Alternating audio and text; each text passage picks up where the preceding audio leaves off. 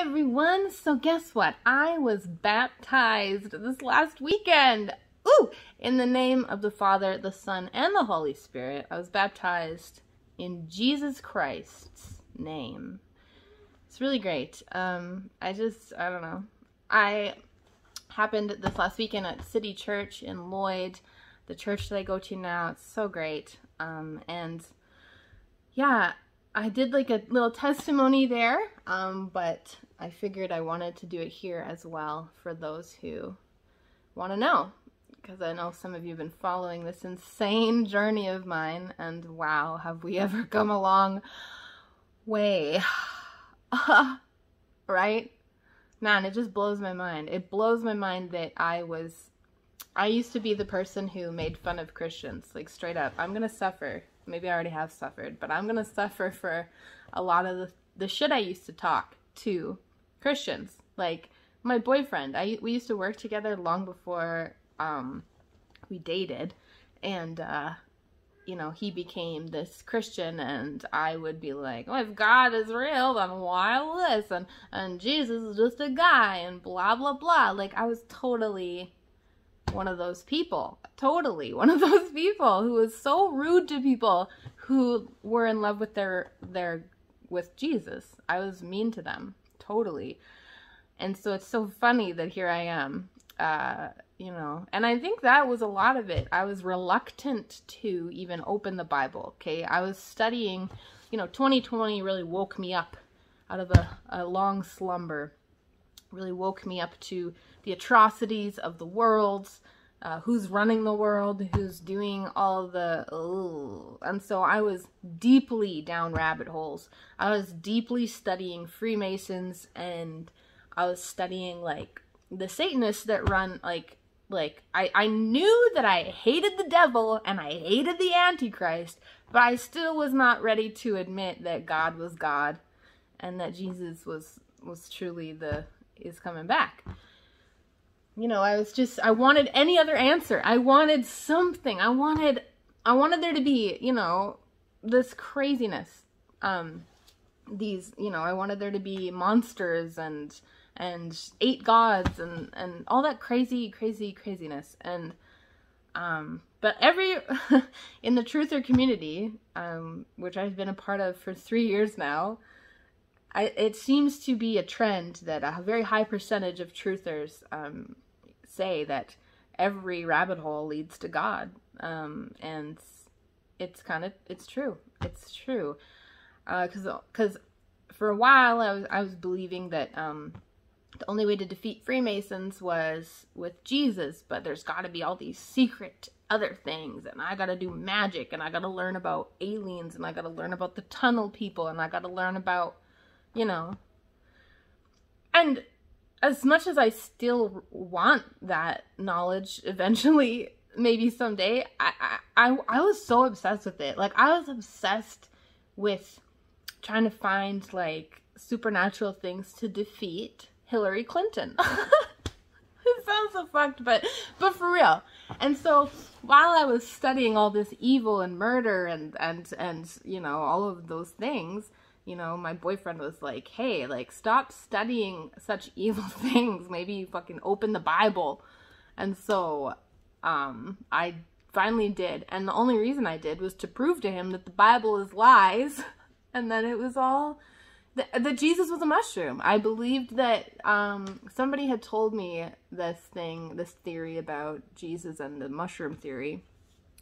And so I looked into it, I watched a couple documentaries, and I was believing it. And so then I was trying to make him believe it. Like, man, Jesus isn't real. He was always just a mushroom. Oh, so blasphemous now, right? But, so I opened up the Bible, man. I started reading that shit to actually, I started reading it for 2 reasons. 1, to prove that Jesus was a mushroom, and 2, to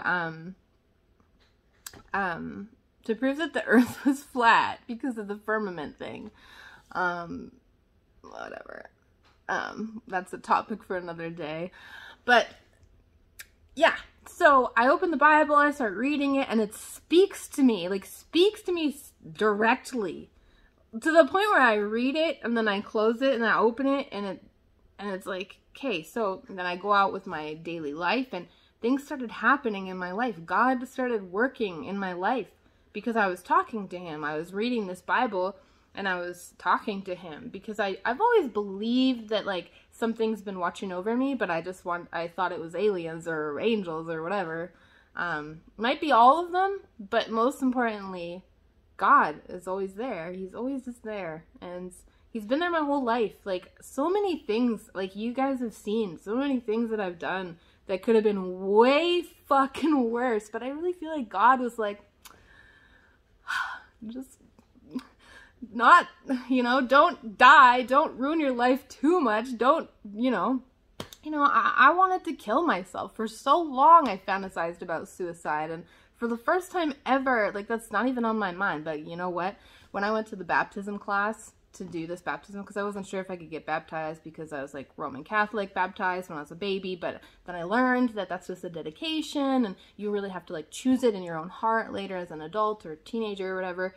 And so the day that I chose to be baptized, like the day I signed up for it and decided, and I left this class, I went home and fuck man, my brain, it was like, just kill yourself, just kill yourself, just get it over with. Just stop fooling everybody with your bullshit and just kill yourself. That's what the devil was saying in my brain, in my own head.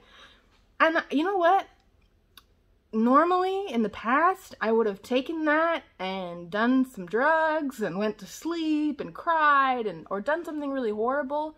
But this time, man, I just opened my Bible app. I turned on the Word of God and I let it play and I was excited to be baptized. Because like the devil tries to use your past against you all the time, but God wants to use your past to liberate you, to free you. And so I believe that my like, shitty life, like my nude modeling and all this sexuality and sex work is work, like no, not only is that a bad thing for women as a population, but or a sex class, but selling sex and selling photos of yourself is hard on your soul personally, and if it's not yet, it will be, and maybe it won't be. Like, it's not for me to decide, but I believe that a lot of the things I've done and been successful at, unfortunately, like I got so many followers just from showing my boobs every Tuesday, and I'm sorry. And you know what? That's the best part. That's the best part about God, is that he just forgives you, even when you don't say sorry.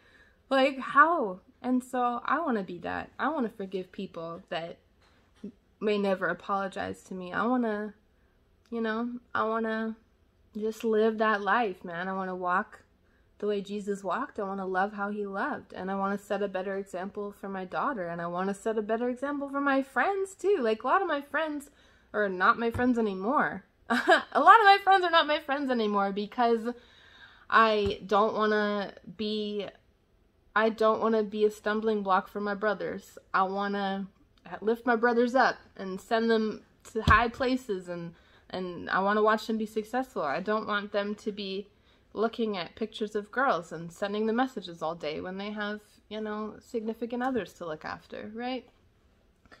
So I don't want to be a stumbling block. I'm not going to be a stumbling block. And like, man, my rage, I'm not that angry anymore. Like, people still straight up like just bully me online, and I don't even feel the need to like get mad or respond or anything. It's just like, peace be with you.